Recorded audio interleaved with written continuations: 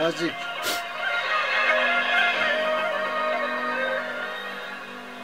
Bizim Tacik komşularımız.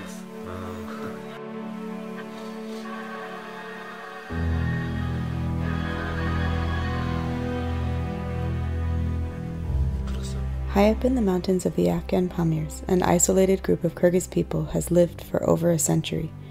Their way of life is closely connected to the mountains around them. Our way to them lay through the high mountain passes of Tajikistan, along vast high-altitude plateaus, and up the Big Pamir Trail. This is also the way for the Pamiri Kyrgyz to reach the rest of the world.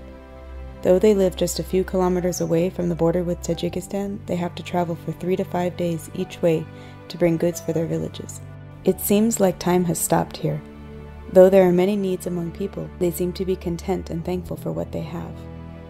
We were welcomed to every house with great warmth and shared meals and a roof together with our hosts.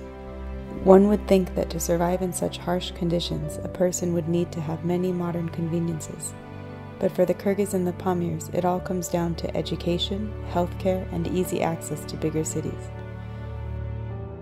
There is only one school building for the whole Big Pamir region, but it struggles to function due to a lack of dormitories for children, who must travel great distances to reach the school building, and though it could function half the year, currently is inoperable. There is also only one health clinic for the region, with one doctor and nurse, but as in the case with the school, depending on where the sick person is coming from, they might need to travel for days to reach the clinic. And yet, regardless of all the hardships, people here love their land. Many of them have returned to this place after being relocated to Kyrgyzstan.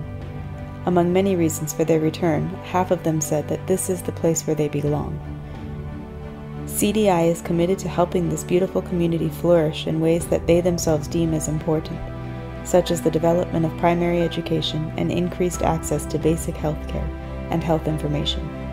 To accomplish this, we need your financial support. Please consider investing in their development by giving financially using the links provided.